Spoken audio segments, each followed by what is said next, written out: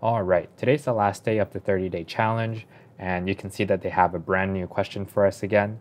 Before we get started solving this, after this, there is a May challenge, so I'm going to look into doing that. But I've also been preparing a couple of project tutorials, so hopefully I can release those. If you know what kind of videos you'd like to see me try, feel free to leave a comment as well. Okay, so in this problem, we're given a binary tree, and we also want to check to see if it's a sequence, if a sequence exists inside this tree. So for example, here with 0, 1, 0, 1, this sequence does exist. So they define sequence as you have to start at the root node and it has to end at a leaf node. So leaf node meaning that its left and right subtrees are both null. So here's a couple of invalid cases. So here our sequence is 0, 0, 1, but you can see that our best attempt here fails. We don't have 0, 0, 1. And this other one, it's that we only want a sequence of 0, 1, 1, but it doesn't end at the leaf node because we still have a left subtree and a right subtree. So this fails as well. So the general strategy that we'll try is a recursive depth first search, where we're just going to search, and the moment that we find out that this path is incorrect for any reason, we'll return false, and then we'll let the other paths try to find an answer. And at the end, if at any point if we found an answer, we want to let everybody know here's the answer. And if we return false, then we just continue searching until we've searched all available paths. Okay. So let's give this a go.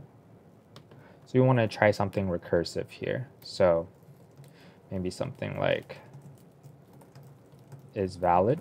That will take in a root, or I guess just a node, the array, but also the specific index that we're matching for this recursion. Okay, so again, if we find something that doesn't work, we want to fail fast. So what are our invalid cases? Well, one, that pretty big obvious one is if your node.val doesn't equal your array at I, then you want to return false. So if, for example, we're checking 0, 1, 0, 1, and you find out that the root of your tree is not 0, then we've already failed here. Okay, so there's a couple of other cases. For example, so now we know the value is equal. Right? So how else can we fail? Well, if this is the leaf node, if this is the end of the sequence, so if I equals array.length, then what we need to do is we need to make sure, so -1 for the last index, we need to make sure that this is a leaf node. So what we'll do is we'll return that node.left is equal to null, and node.right is equal to null. So if this is not a leaf node, then even though we've completed this array by matching every single one, it's still not the correct answer. Okay, so now comes the cases where we have to continue matching until we get to this point. So what we'll do is, so we want to continue matching, because now what happens is I is less than array.length.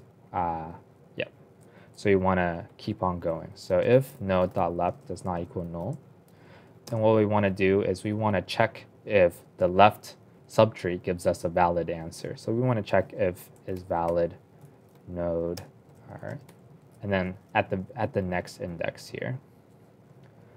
So if this returns true, then we found a good answer, so we can return true.